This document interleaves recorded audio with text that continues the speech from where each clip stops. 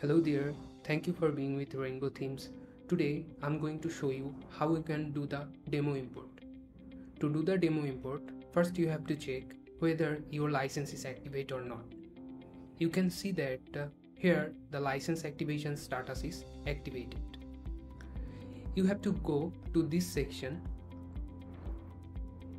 and you will see the demo importer. Just click here. Scroll down a bit and here you will see various kinds of demos. From this you have to put whatever demo you like. Just click the import demo.